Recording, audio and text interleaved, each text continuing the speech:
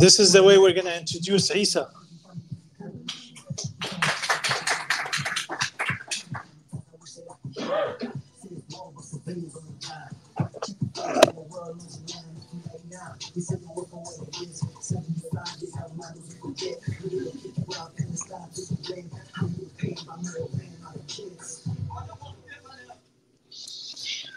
Isa Mohamad, a performing artist, Dearborn native, and an activist. He's been very vocal both through his performing art and through his political statement on social media. Isa, thanks for coming today. I know last time you were sick, you weren't able to make it. Forgive me. I really wanted to make it last time, and I completely lost my voice. It was during Ramadan. I missed a couple of days from fasting. Like, alhamdulillah, Ramadan Kareem. I wanted to ask you to tell us a little bit. I want to document some of your experience. Now, you've been in the heart and center of the protests taking place. Tell us, not everyone has been attending these protests. Tell us your point of view from inside this protest and your experience as an activist so far through this time. Well, first off, I want to say that I appreciate people calling me an activist, but I truly don't feel like I do enough to even be called an activist. I show up to the protests. I just do what I can, But from showing up to the protests, what I have seen, because for most of the world, the Palestine situation is brand new to them. They're just now discovering it. For us, for a lot of us that grew up Muslim or grew up in America, Arab or Muslims, this is something that we grew up with, So we always were fighting for Palestine. I remember being a little kid, and we had in fifth grade in front of the middle school in the South End. I grew up over there, and in front of Solano, we were protesting free Palestine. I'm like, what are we doing standing on this corner? What's that gonna make? What kind of noise is that gonna make? But fast forward 14 years later, I'm in Washington, D.C., and there's a sea of people from all over the world, from every ethnicity, from every background, all cheering free Palestine, and people that have had enough with the current system and just taking a back seat and allowing people to completely destroy the fabrics of our society and to pin people against each other. So what I've been seeing at these protests, because just like David said, it's making a difference. I know people will say, what does going in the street and screaming do? I tell them, imagine if we weren't doing that, how bad it would have been.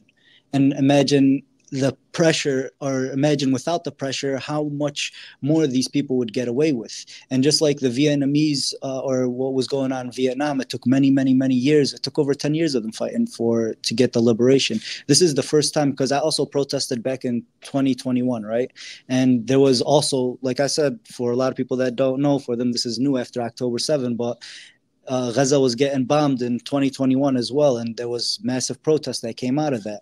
And during that time, I remember Joe Biden came to Detroit, and we protested, and I wasn't even planning to speak, but somehow I ended up with a mic and screamed until I lost my voice for the next 3 days from giving a speech. And Joe Biden was here, and when the reporters asked him, what do you have to say about this?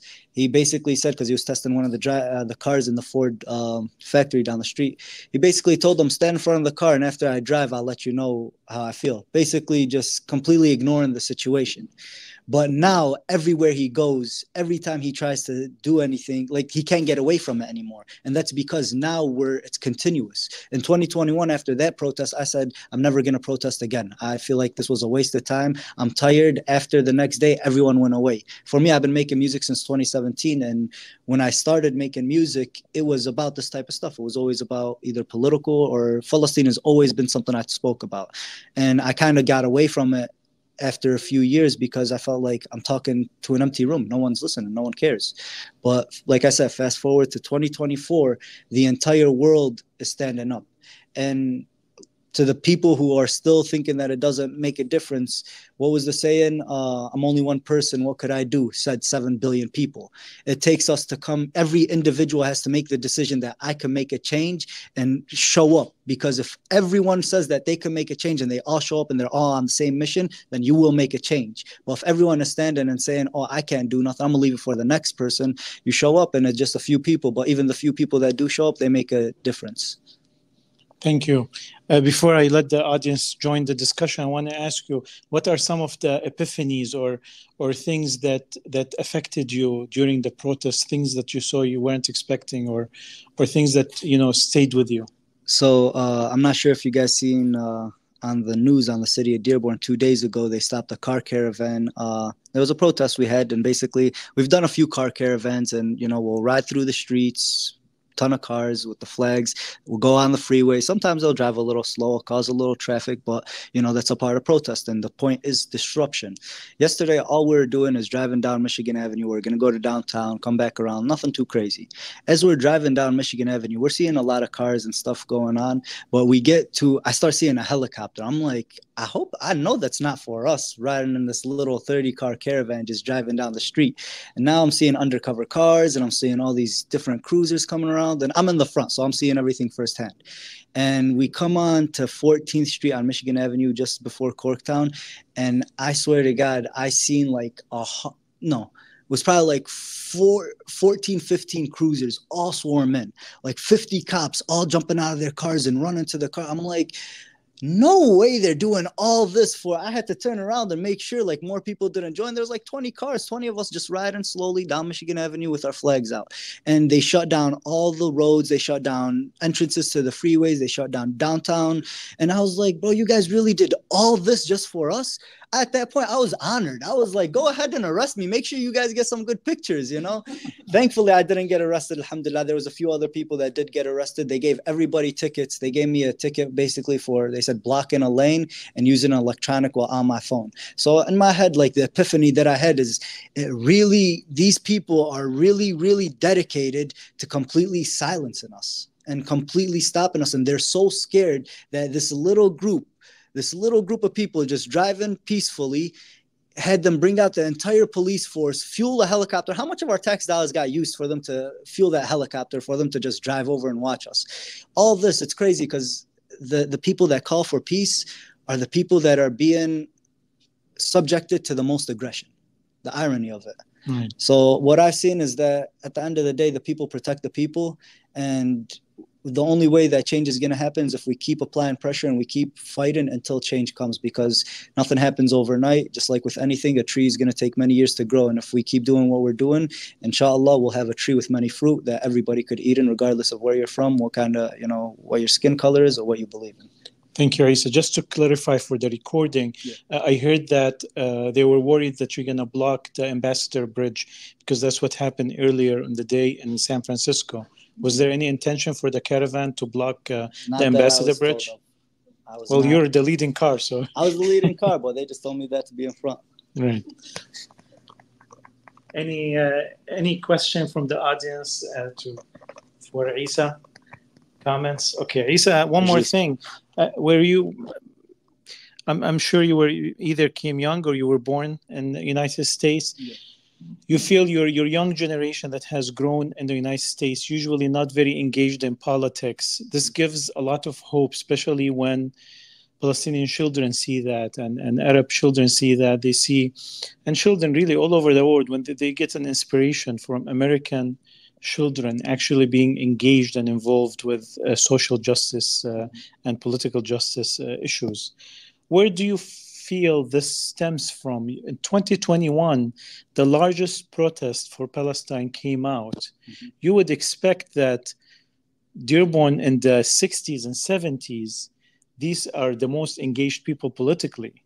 But surprisingly, the youngest generation is the most engaged and coming out in droves for Palestine. What does this tell you? How do you reflect this message? Because of, the first generations that came here, they're just coming here for survival. A lot of them came with $20 in their pocket and the clothes on the back if they had that, The famous story.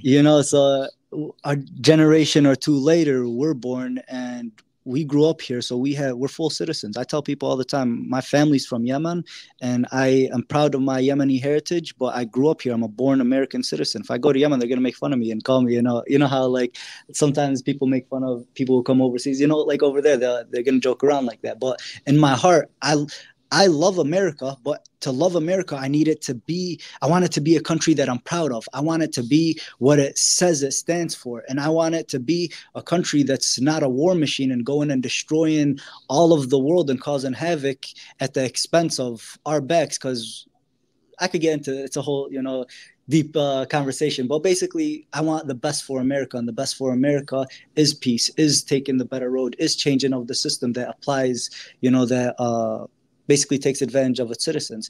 And our generation is a generation that's more connected more than ever. We have our phones, we have more resources to knowledge and history and really being able to do the homework to know what's going on. And we're mad because at the end of the day, the last generation didn't do a good job taking care of America, and all this colonialism and all this war and the military industrial complex is done a number of on our society, and our generation is the one that's paying for it. So now they're making an economy full of young, angry people that have nothing but time now to protest and make stuff happen. Is going to make stuff happen.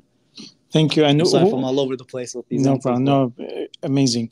Who are some of your American role models? My role models from American history. So I think the way I am is because I started listening to music when I was like in 7th grade, like really starting to listen to hip hop. And my first rapper that I was listening to was Tupac. And if anyone knows about Tupac, he was very F the system type of guy, but he spoke a lot of truth in his raps, and it was in a very aggressive, very blunt manner, straightforward, which, some people might get offended, but we're talking about people's lives and people being killed and massacred. I don't know.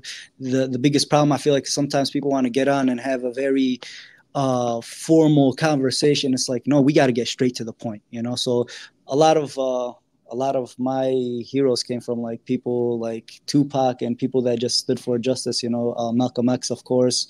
I would say Abraham Lincoln just a bit, but I don't know too much, but he's just a big guy to mention. But mainly like Tupac and Malcolm X for real. Thank you, Isa. I appreciate it. Thank you.